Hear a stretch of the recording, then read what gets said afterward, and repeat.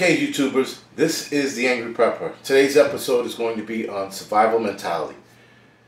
And not so much how to develop one, but we're going to discuss what makes people in tough situations survive and what makes people in that same situation either kill themselves or just let themselves die, right? So, let's get into it. What is survival mentality? Well, survival mentality is basically the will to live. That's it. I'm not going to give you this long explanation on what it is. It is the will to live. There are people who've been in situations and survived, and there are other people that have been in the same situation and died. People try to figure out why. Well, one had mental toughness to survive. They had the positive attitude and motivation to survive. All right. They had the adaptability to adapt to the situation that's going on. Right, so the 5 attributes of mental toughness is, and I'm going to go in order, positive attitude, mental toughness, motivation, work ethics, and adaptability. Now,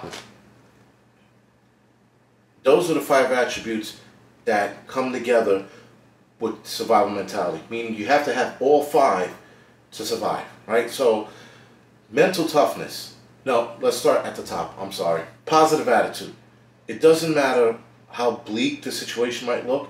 You should stay on the up and up. You should tell yourself, we're going to get out of this.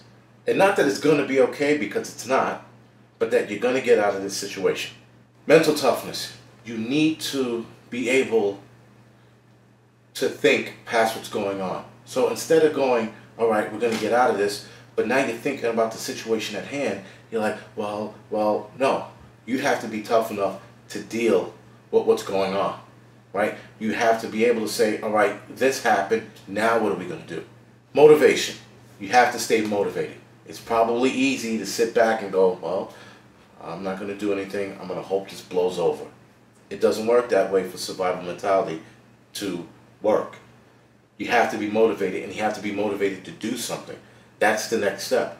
Do something. Motivate yourself to get out of that situation and put yourself in a better situation. Work ethics. Well, listen, I've taken my group out a couple of times. I've seen the lazy people in my group. I know exactly who is not going to pull through when the shit hits the fan. Right? So work ethics is a part of your survival. So, for example, in Alone, the TV show on the History Channel, you have to have survival mentality, right? So work ethics is cutting up firewood, hunting, building a shelter, surveying the land, surveying animal tracks. I mean, you have all of these things coming, and you have to do this every day to get out of that situation and to make your situation better. Adaptability. Adapt to what's going on, right? And I'm going to use this situation not lightly, right? But the World Trade Center during 9/11, that situation, once the planes went into the building, everybody had to adapt to what was going on and figure out what was the next move. And once everybody realized that it was 2 planes in the building, people were able to work and get things done. Now, yes, a lot of guys died, but they were still thinking, we got to get something done and we got to save those people. That was adapting to the situation and not sitting there staring at the building going, what are we going to do? Right? They adapted to the situation and they moved forward. Now, they're the opposite. There are opposite attributes to the 5 I just mentioned, right? Pessimism is number 1. Declining mental capability, stubbornness, hopelessness, and laziness are the opposite of those 5 attributes. Like I said, I've identified laziness in my group. Does that mean my group's going to fall to shit when the shit hits the fan? No. Because you could light fire into a couple of those people's asses and it'll get moving. Remember, we are in a calm scenario right now. So maybe when the shit hits the fan, they'll jump to it. Who knows? But laziness and stubbornness can be avoided. Declining mental capability, that's dangerous because that has to do with a lot of things. Morale being low, food being low, no food at all, dehydration, no water, no drinking water at all, right? So those three things can add to mental declining capabilities. You can build mental toughness by learning it, reading about it, and putting yourself in certain situations that you wouldn't do. Situations that make you uncomfortable. So there's a SEAL fitness school out in California. If you're looking to do that, you could do a survival course, right? Pass their basic and intermediate courses and go into their advanced courses, and you're going to be in survival mode, survival mentality mode, right?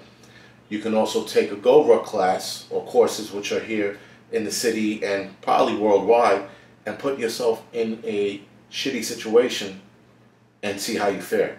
You can build that, because once the body knows what to do in a stressful situation, it's like clockwork. Now you know, all right, I have to do this, I got to plan that. That's survival mentality. Planning what's going to happen next and just having the will to live.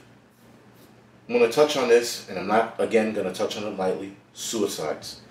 There have been a couple cases in survival situations where suicide has played a role. People just gave up. They got into a situation, thought it was a doom and gloom and no way out, and killed themselves. That's a mental quitter, all right? Now, yes, outside of being mentally sick or whatever it is, and that leading you to suicide, mental quitters are just people who sit down and do nothing. Eventually either die off from hunger or starvation or kill themselves, right? But if you have mental toughness, if you have adaptability, you're not lazy, you're going to survive. Or you probably will survive. Not that you are going to, sorry. Alright guys, so this is the Angry Prepper. Thank you for watching. You could follow me on Instagram, Facebook, Tumblr, and Twitter. You can also listen to me on podcasts.